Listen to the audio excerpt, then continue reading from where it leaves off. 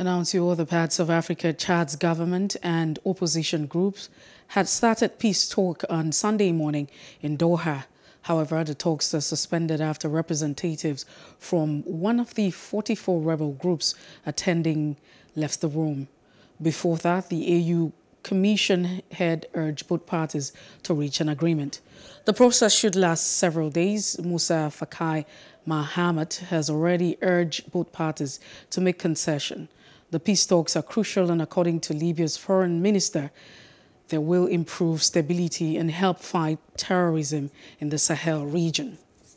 Hello, hope you enjoyed the news. Please do subscribe to our YouTube channel and don't forget to hit the notification button so you get notified about fresh news updates.